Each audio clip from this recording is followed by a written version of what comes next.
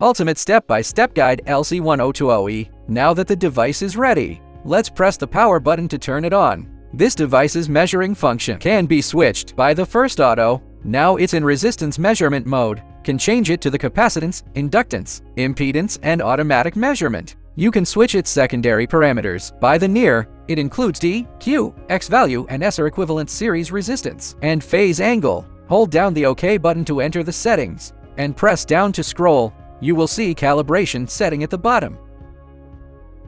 Let's taking out the metal calibration plate. Insert it into the H-HAPOT and L-LPO slots. Now we enter the calibration settings, and here is for short circuit calibration. Press the OK. You can see the calibration done. Now remove it. Select Open Circuit. Press OK to test. After completing short and open calibration, long press the OK to exit calibration, and press OK again to exit settings. Now we take out the Kelvin clip. Literal down to. Insert it into the slot, and right push to tighten. The Kelvin clip has red and black test leads. These two simply clamp both ends of the component, and we can start test. Now let's take out an electrolytic capacitor. You can see it's 470 microfarad, 200 volts. This is generally used for power supply filtering, since the power supply frequency is relatively low. We'll set the frequency to 100 Hz, set the level up to 0.6 volt, offset to 0, and auto range. Now we press the left button, switch to capacitance test mode. The right button can cycle through the sub-parameters. We get Q quality factor. The top line shows the actual value, and below it shows a quality parameter. Finish setting the parameters. We connect the black clip to capacitor's negative terminal and the red clip to the positive terminal. You can see the capacitance is 417 microfarads. Looks like it's drifted a bit, but we're still good within 20% tolerance. The Q value reads 21.9. That's a little low. We can also press the right button to see the other parameters. Its SR is 0.17 ohms. X reactance is -381 ohms. D dissipation factor is 0.04 over constant. Now let's try a color band resistor. Switch to resistance.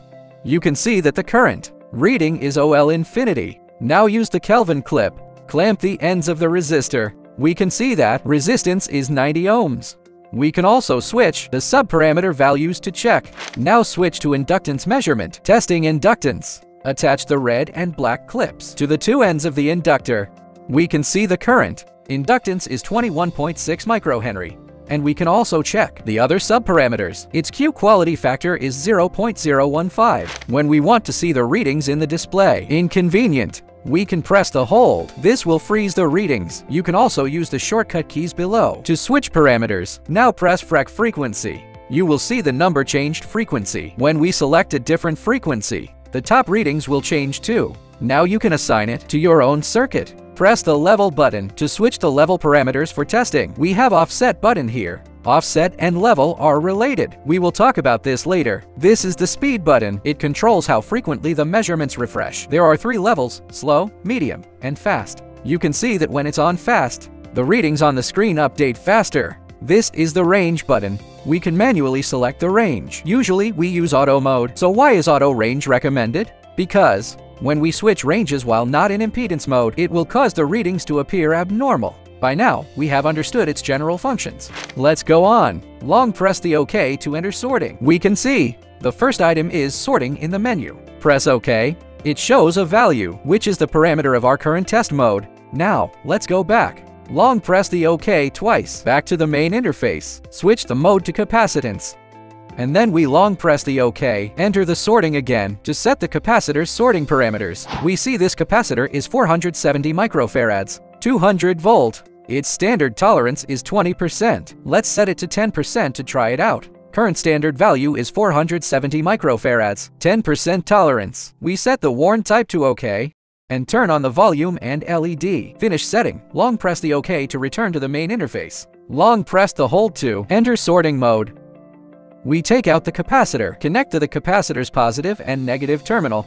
The red light start flashes and alarm. The counter shows red 001 when it fails. And the current tolerance TOL is 13%. We replace an electrolytic capacitor. Test it again. Use Kelvin clip to connect capacitors positive and negative. The green light will turn on if the test passes. It shows OK here. The green light flashes and shows green 001 when tests succeed. This is for sorting setting. Include 3 sorting modes: capacitance measurement sorting, inductance measurement sorting, and resistance measurement sorting. When we need a DC offset during measurement, we can use the offset button to set the bias. But the bias setting is related to the level. So after setting the bias, the level here can only go up to 0.3 volt if we're outdoors or traveling. And forgot to bring the Kelvin clip, no worries. We can use probes to test. Just connect the probe's positive and negative leads to the correct terminals. Then start the test. Because testing with probes lacks the guard, leading to less accurate results. So, if possible, we recommend using the Kelvin clip for testing. When the Kelvin clip can't be used on a PCB component or SM'd components, we can use probes instead. This is a 244 resistor on the PCB. Let's see the reading. Its measured value is 239K. Switch to capacitor testing and set the secondary parameter to D. Connect the probes to both ends of the capacitor. The current reading is 0.98 microfarads. Now for inductor testing, set the secondary parameter to Q. Connect the probes to both ends of the inductor. The current reading is 69 microhenries. This shows all these components are working normally within expected reading ranges. Finally, if you can't tell whether a component is a resistor or an inductor, just press the first button. To switch the auto mode, you just need to clamp the Kelvin clips on both ends of the component, and it will automatically identify the component's parameters and name.